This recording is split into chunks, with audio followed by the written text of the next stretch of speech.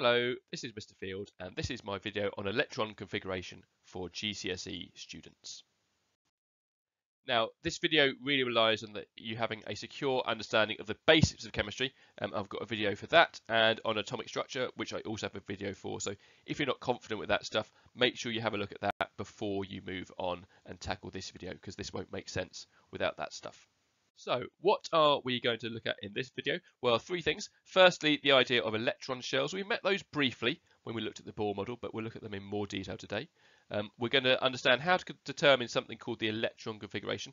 This diagram there, that is an electron configuration. So we're going to look at how it is you make diagrams like that.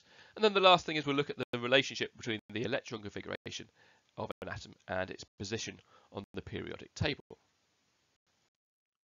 Okay, so what are these electron shells that we keep talking about? Now, if you remember back to the Bohr model of atoms, the Bohr model of atoms tells us that all atoms have a nucleus in the middle, which contains the protons and the neutrons. So, for example, that there is our nucleus of a helium atom, okay?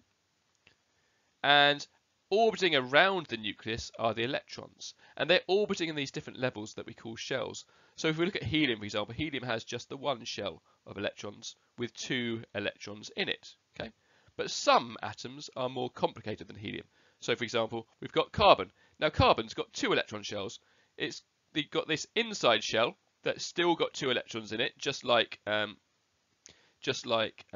helium does. But it's got this outer shell with 4 electrons in it. And you can see 1, 2, 3, 4 electrons in that outer shell. And then we've got an even more complicated example like sodium. This time sodium has got 3 shells. It's still got the nucleus in the middle.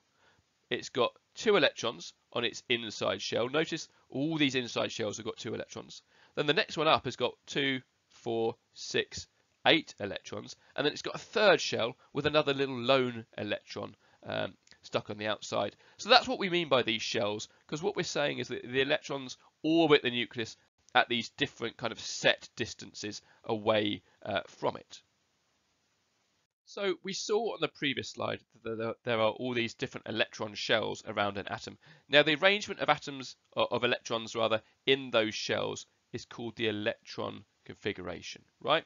And to work out the electron configuration, we need to understand one key fact, which is this, that each shell can hold a certain number of electrons. So the first shell, this one is the closest to the nucleus. This one can hold a maximum of 2 electrons. Once it gets to 2, it's full and it can't hold any more electrons. So then we go into the second and third shells. Now they can both hold up to 8 electrons because they're further from the nucleus, so they're a bit bigger.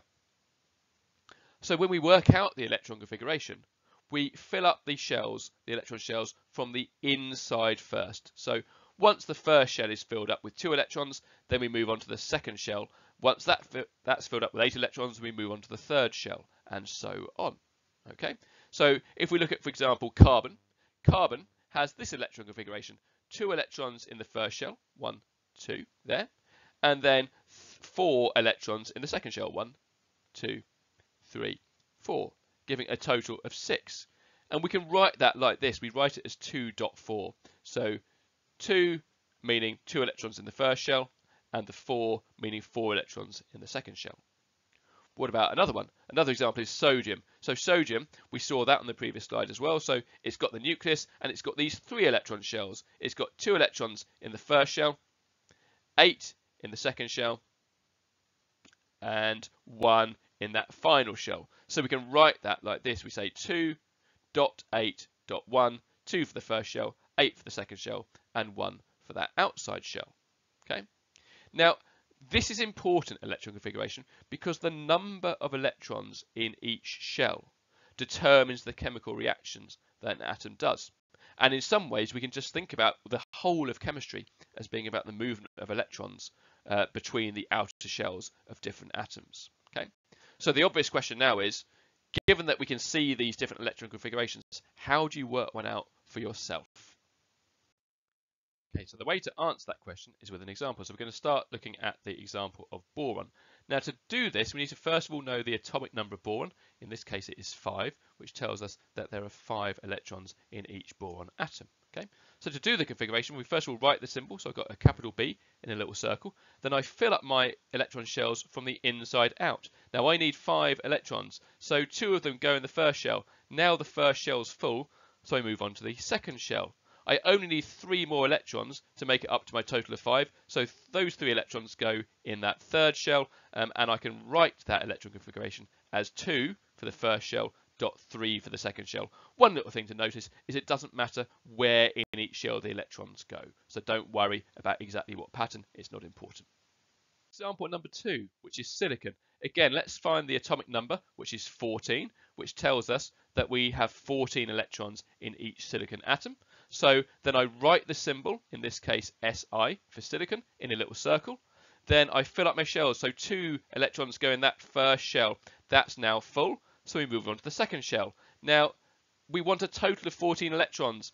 2 in the first shell, 8 go in the second shell. Now the second shell is full, and I've still got 4 electrons to go to make up to 14, so I put the remaining 4 in that third shell as well, and I write that as 2.8.4, 2 in the first shell, 8 in the second shell, and 4 in the outer shell. Okay, so our third and final example is calcium.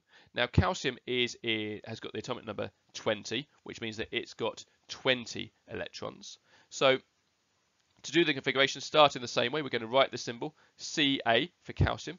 Then we start to fill up our shells. So 2 electrons go in that first shell, but we want to get up to 20, so we've still got 18 to go. So let's go into our second shell.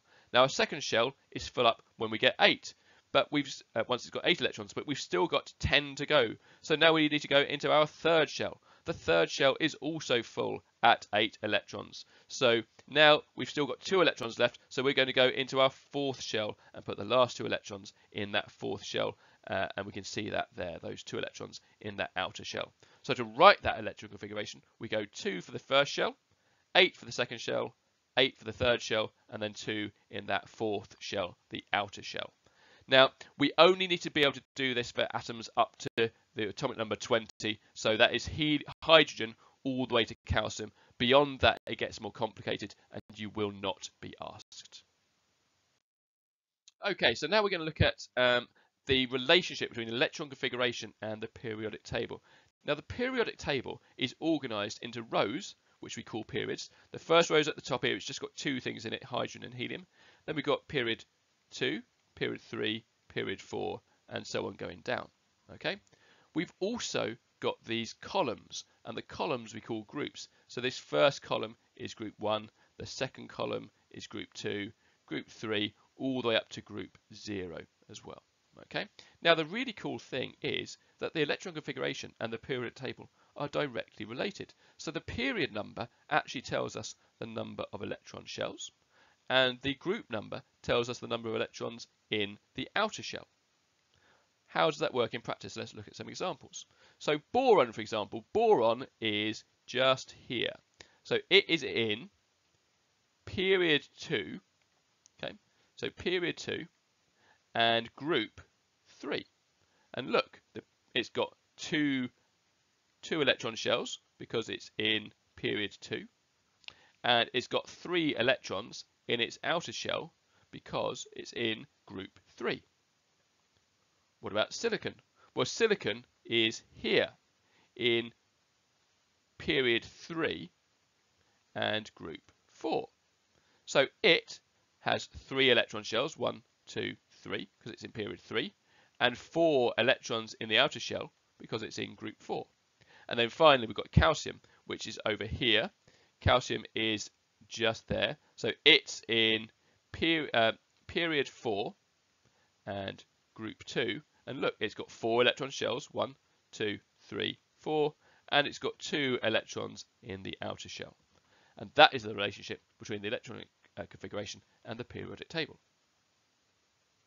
So that is this video done. As always, well done if you got to the end.